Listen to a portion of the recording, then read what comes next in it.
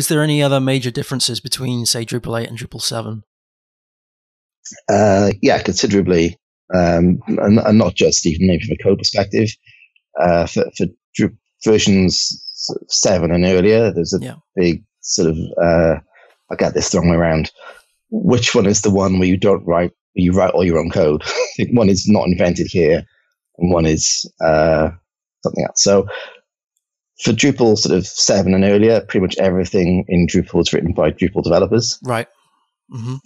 I'm not entirely sure of this, but I think at some point, really early on with the Drupal phase, there was some third-party code which had like security vulnerability in it or something, which sort of really turned off the maintainers for integrating third-party code. Uh-huh. So everything was sort of written by Drupal sort of itself. Right.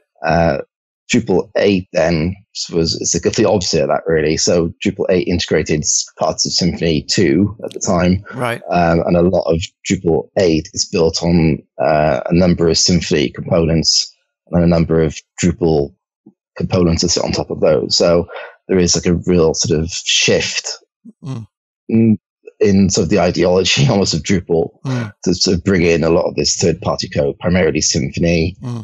Parts of Zend components are in there, Symfony CMF, Stack.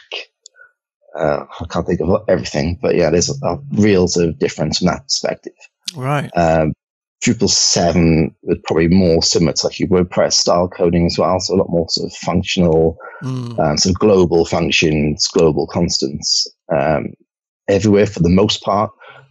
Some parts of core were using some sort of classes and object orientation. Okay. Whereas Drupal 8, everything primarily is written as a class.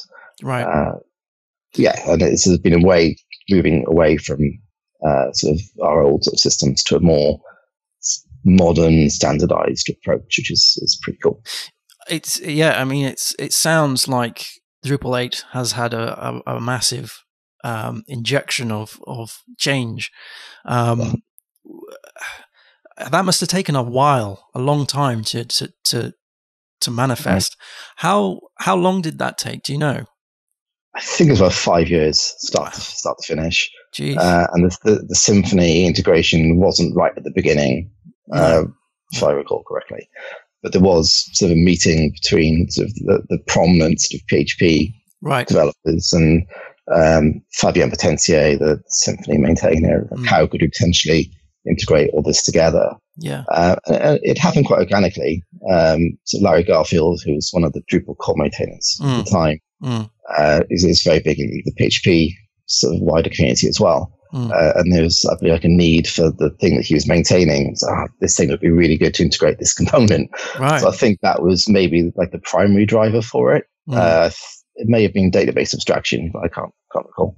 And then from there, it sort of snowballed and sort of became like the main thing. And then in the end, I think Drupal 8 itself was sort of slow as we wanted to get Twig in. Twig came in quite late. Wow. But that was quite a big thing. Traditionally, like every major version has been more or less a rewrite. From 6 to 7 wasn't too bad. 7 to 8 is quite a big jump.